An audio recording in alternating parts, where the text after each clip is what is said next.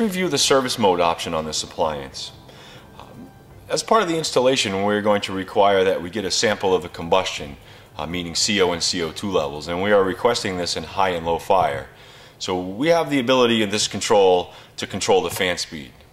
So what we do to get into this is simply press and hold S2 and S3 simultaneously,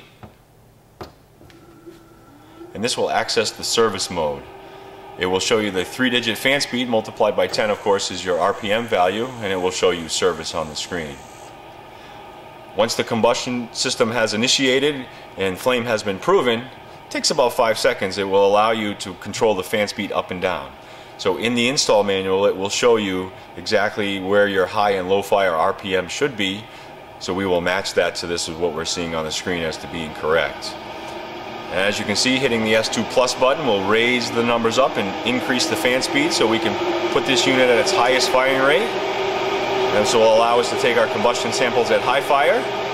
And once we have that information, we utilize the S1 minus key to bring the fan speed down to its lowest firing rate. And we can get this information, record our CO and CO2 levels, and the combustion testing is done. The service mode will last 10 minutes, and then it will drop you out of there. It will also not allow you to override set point temperature, so you definitely want to start with a cold tank, give yourself a little bit of time to get the sampling done. Once you have completed your testing, simply press S1 and S2 simultaneously, and control goes back to normal operation, and you have exited service menu.